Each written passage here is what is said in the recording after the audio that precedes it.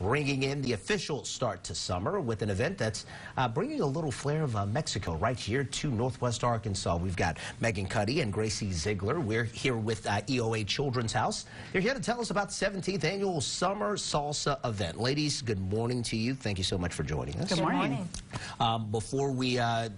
While we get started, let's talk about the EOA Children's House. Talk about the services that's provided to individuals here in Northwest Arkansas. Yeah, EOA Children's House has been around for over 40 years, and we're located in Springdale. We serve both Benton County and Washington County, and we provide services for children that have been abused or neglected, ages 6 weeks old to age 5.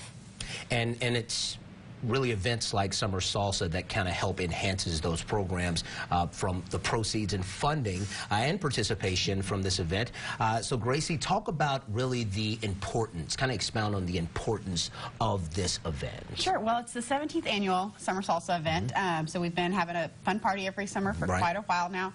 It's a good chance for the community to come out and learn about what EOA Children's House does and why we continue to have these events to raise money to support the programs at Children's House. All right, and this event is just around the corner. It's happening this weekend, so let's tell people how they can get involved. Sure. Well, it's Saturday night at the Fayetteville Town Center from 7 to 10:30, and tickets are available online, and you can also get them at the door.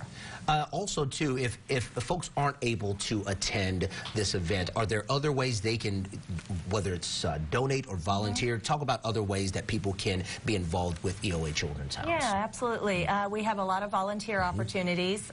Whether that's, you know, your time coming to the center.